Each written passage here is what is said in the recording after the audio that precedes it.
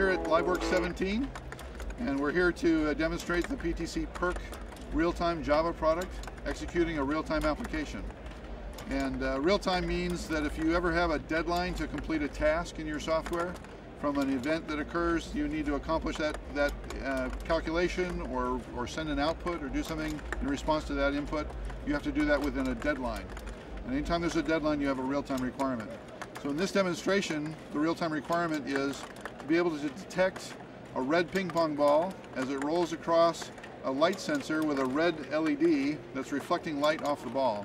And so when the red ball goes over the sensor, you'll get more light reflected than with a blue ball, for example. And so we detect that with our computer program running Java, and the IoT gateway then says, okay, it's a red ball, we're going to fire a solenoid and eject the ball off the side of the track.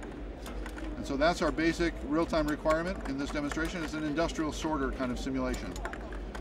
So the actual time delay over that sensor is about 20 milliseconds, and it takes about 5 milliseconds to fire the solenoid. So you only have about 15 milliseconds, 15 thousandths of a second, to detect the right sensor value to know that it's a red ping pong ball.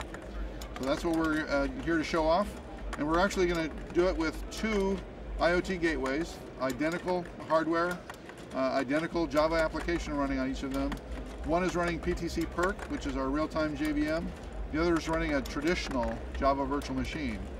And there's a problem with traditional Java virtual machines, which we'll talk about in a minute, and we'll show how that we can do things a little differently than they can. So let's talk about the traditional Java side of things. Traditional Java is a great product. It has a great ecosystem. The language is immensely popular. It's being taught in every college and university in the world. It's great for server-based applications. It's great for Android development. Is a big Java user. So Java's a great tool, a great language, a great ecosystem, but it has a fatal flaw. It's called a garbage collector. So the garbage collector is great in the sense of its features. It has automatic garbage collection, so any objects that you create in your program will be automatically collected when they're not used anymore, and the memory is reclaimed by the garbage collector. So PTC PERC also has a garbage collector, but it's a real-time GC, so it can operate in a way that doesn't delay Java execution. When Java runs its garbage collector, sometimes it has to stop all of the Java programs from running, and that causes those programs to be delayed in their operation. So we're going to show that on the Java side here first. So our application is sorting the ping pong balls, and as you see, the red ones are getting ejected off the side of the track. We're going to turn on the stressor. This is a background Java thread that is actually going to generate dead objects for the garbage collector to collect. So we're going to keep him busy now. And we see that the delay associated with the sensor is jumping up to a very large number, in the essence of tens of, or even hundreds of milliseconds. The garbage collector will cause the foreground thread to be delayed.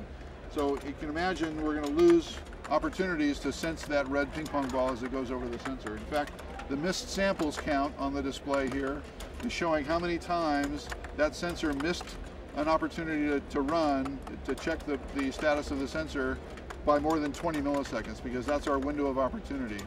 So every time it's gone more than 20 milliseconds, it could have missed a red ball going over the top of the sensor. So now we notice that delay is staying very high with the stress object going on. Let's switch to the PTC PERC side. We'll turn on the stress on that one. Again, we're generating the same number of dead objects per second, and we're forcing the garbage collector in the PTC PERC virtual machine to run, and that's now operating successfully. You see the green line on the top going down as the free memory drops for the stressor, but then the garbage collector is making it bounce back up again as he collects those dead objects, and he'll oscillate again just like the Java side did. But now you'll notice that the delay value is staying very low. Maximum delay is under 3 milliseconds. And that will continue to be the case with PTC PERC. And so you have an opportunity to run real-time applications written in Java on a PTC PERC VM with guarantees of response time being there for you. So it's deterministic, predictable execution of your Java application on an IoT gateway or other embedded system that needs real-time response.